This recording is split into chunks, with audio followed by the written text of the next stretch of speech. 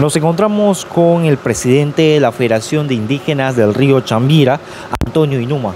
Buenos días, bienvenido a Pro y Contra.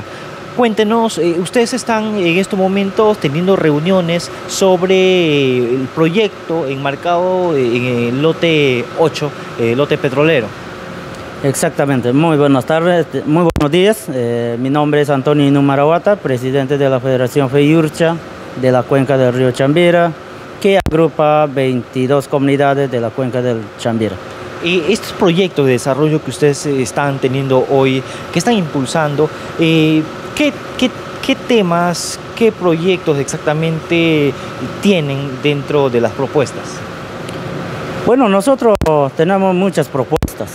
En el tema en primer lugar, las federaciones, las 5 federaciones que estamos agrupados, estamos enfocados netamente en el tema de educación.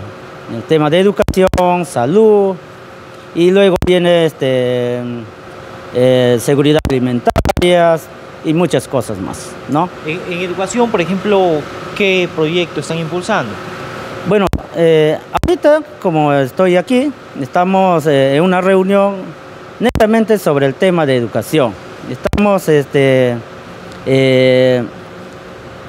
insertando en nuestro plan los proyectos que la GEL y la UGEL Loreto Nauta, y estamos en una reunión para poner nuestro monto de gasto que va a ser, ¿no?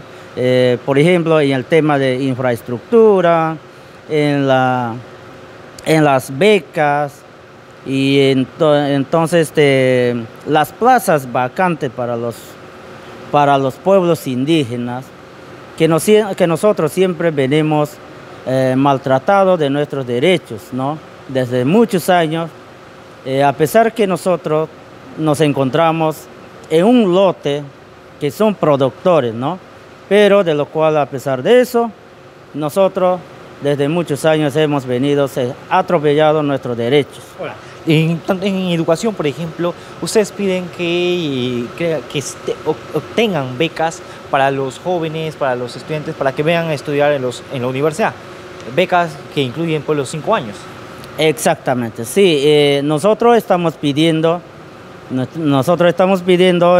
beca para niños, jóvenes, y también beca para los docentes que no han logrado de titularse, que no han logrado de capacitarse, que no han logrado de estudiarse, ¿no?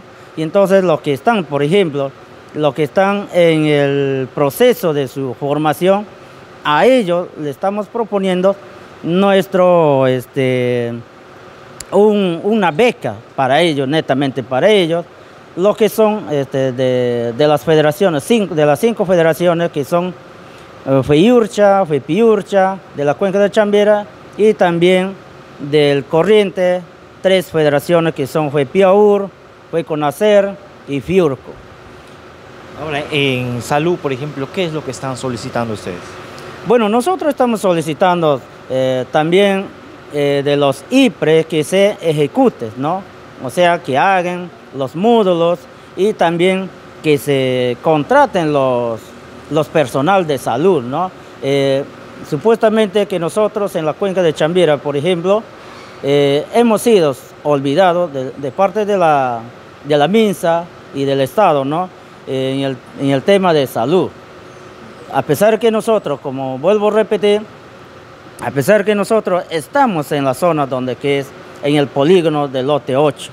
En este caso, en el tema de salud, es netamente del MINSA, como usted dice, o de Jereza, siendo un ámbito regional, pero la empresa petrolera que esté en el lugar, ¿qué están pidiendo ustedes a ellos? Bueno, nosotros estamos pidiendo que hagan plan de desarrollo para la cuenca, para las 2 cuencas, por ejemplo, Chambira y Corriente. Y eso estamos pidiendo.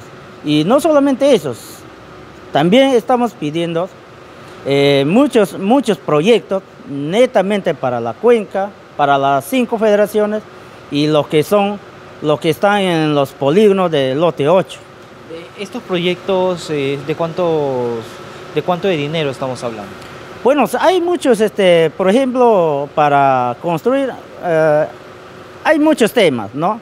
De que, por ejemplo, en el infraestructura, en mantenimiento, hemos tenido una reunión ya donde que los médicos nos han precisado de cuánto monto va a ser, y entonces ha salido más de 100 y tantos millones de soles. Bien, ¿algo más que pedir de repente a través de nuestra plataforma? Sí, bueno, nosotros como federación estamos buscando pues la alternativa de solución para nuestras comunidades de que nosotros vivimos, donde que nosotros siempre desde nuestro niñez, siempre vivimos ahí y sabemos, sentimos que somos atropellados de nuestros derechos, ¿no? Y entonces, hoy en día, las federaciones ya se dio cuenta de que nosotros no podemos vivir, a pesar que nosotros somos productores de la hidrocarburos, y aún así nosotros hemos sido olvidados de parte del Estado, ¿no? Y entonces por nuestra parte siempre venimos pidiendo al Estado y central, regional y locales. Perfecto. Muchas gracias.